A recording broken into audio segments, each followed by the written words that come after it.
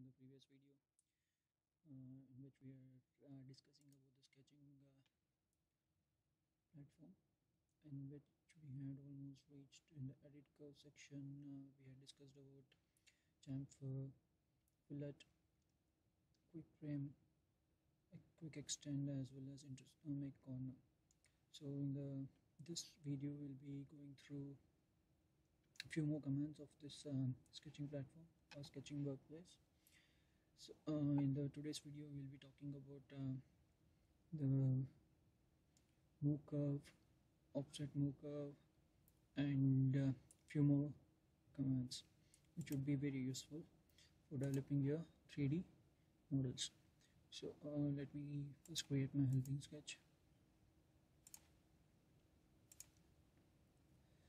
Okay, so here when I click on my move curve, you have many options which you'll get a dialog box in which you have many options through which your curve could be moved or translated from one portion to other portion on your workspace at a particular distance and angle. So when I select the distance and angle, here the transformation motion given with various other options are also provided so that you can easily move it on a workspace. So first one is distance and angle, the second is distance, and third is angle. Similarly, slow on, you can move your curve between between points, and it can be moved between point to point. It can also be rotated by 3 points. Align axis to vector, and also you can provide a dynamic move. So this, as and when you start using, you'll easily understand how to use all these options as per your drawing requirements. Okay, so I'll show one or two and then we'll quickly move forward to the other options. So distance and angle, here as you can see in this it's asked to select the curve first. Let me select this arc, and you can see axis appears here. So here you can either specify in the direction, specify the vector direction. It can be either along x-axis, y-axis, or any of the axes. Here you can find the options along which direction you want to move this. Then it will ask to specify the pivot point. You can specify the pivot point with respect to the axis or the created axis, the workspace axis or the axis which you want to create. Okay, you can create an axis using your axis line, So okay, I hadn't shown that. I'll show you how to make that first. So just draw a line, and once you have done your line, just click on this. Let's click on your and convert it to reference. So this is how you can create a reference line or an axis line. Okay, this can also be used for other options such as mirror and for translation, or you can use it for offset, or you can use it for creating patterns, etc. Okay, so coming back to move curve, we'll just go through fastly. Angle and distance, then specify this curve and specify the vector. Okay, select the curve and specify the distance along which it has to be moved. Let me assume it to be moved at a distance of 50 and an angle of 45 degrees. Click enter. So one can find.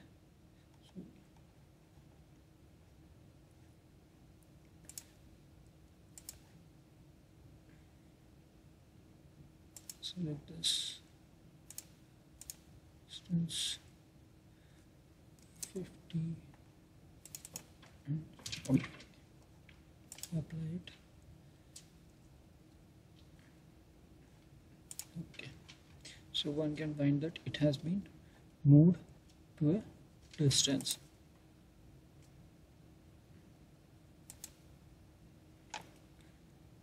Of the specified manner. You can find this point over here, and this is my curve which was moved at an angle of 45 degrees with respect to the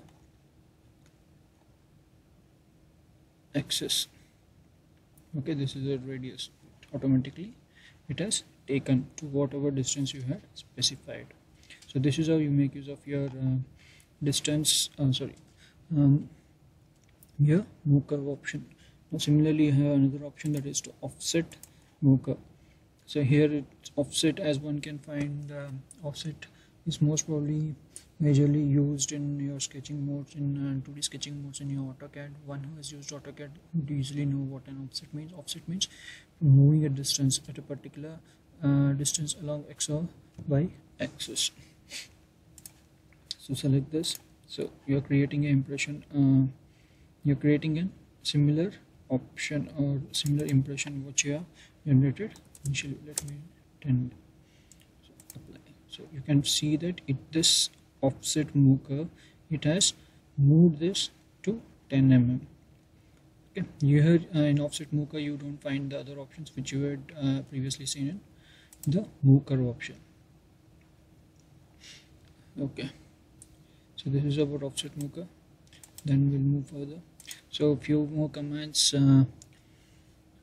such as delete curve, resize chamfer curve, and resize curve. These we'll discuss when we have started our 3D part modeling, because a part is required, a 3D model is required to use these curves for even this trim resize curve. Okay, so moving forward.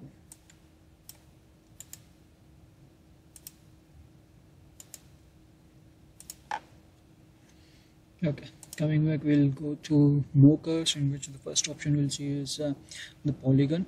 And for this studio spline, we'll come back to studio spline when we start 3D modeling.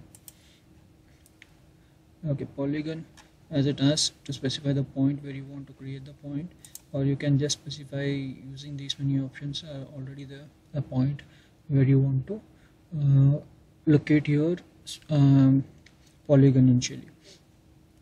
Now let me start with the axis.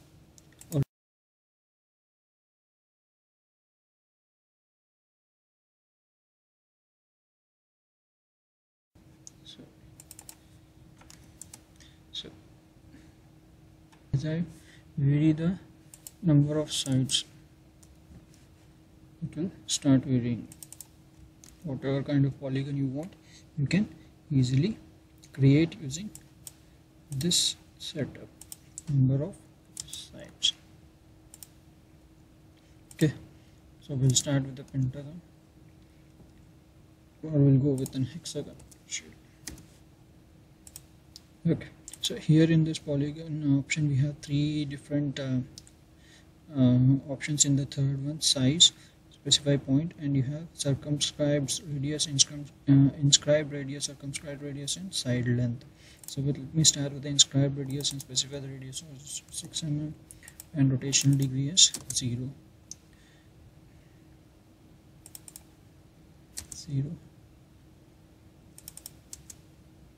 Okay. So you can see you are obtaining an inscribed circle. Now next, let me specify the first point in the same polygon. Now let me change to circumscribed radius. So we'll create it again. Just a comparison between the difference. You can show that what actually differs with respect to inscribed and circumscribed radius.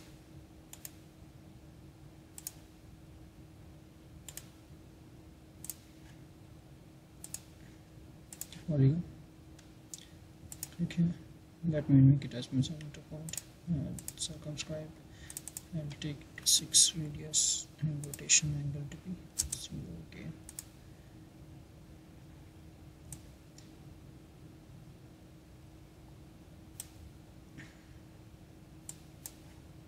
Okay. So one can find the values to be varied accordingly. You can just dimension it and then see. So one can easily find out what's the difference between inscribed and circumscribed circles, right? Okay, so this is giving 6.9. This is giving 6.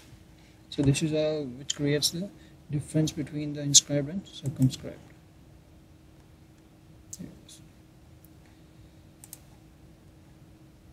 Now one more thing is that one more option which is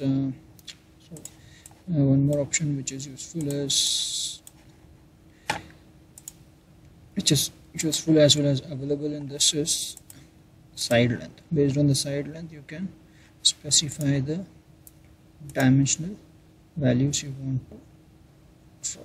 Let me make it as 6 as well as side length as 6. Rotation, make it as 0.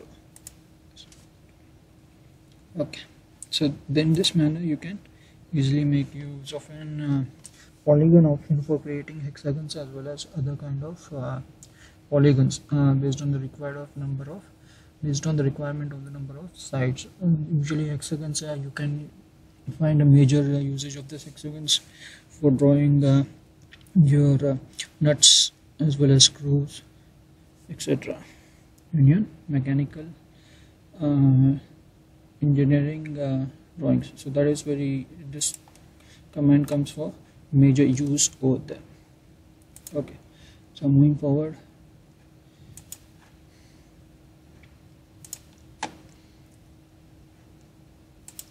other command, one is your ellipse. Just click on ellipse, place your cursor, start point, specify your start point. As in the ellipse, you know it requires two options. One is the major radius and the other one is your minor radius. Please enter your major radius as well as minor radius, and here it provides the option of angle also. If you provide it with 0 angle, it can be with respect to x-axis, or you can specify an rotational axis and just apply.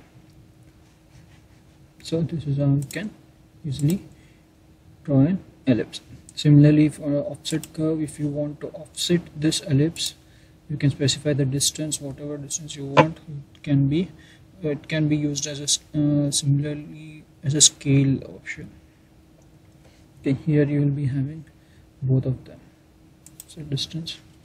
Okay, so you get the copy with an enlarged, which is translated at a 2 mm distance with respect to the original sketch.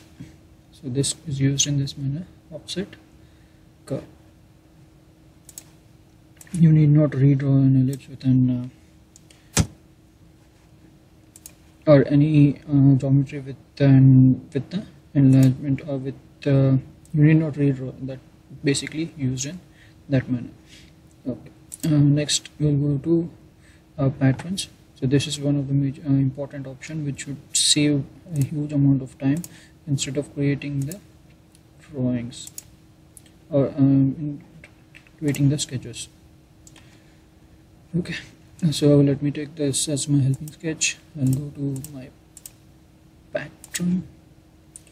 Okay, a pattern dialog box appears. Here you are provided with the 3 options, circular, general, or linear. Okay, so let me start with the linear. Select the curve and select this curve. So this will be, it is provided with 3 other options. One is your count and pitch, count and span, pitch and span. So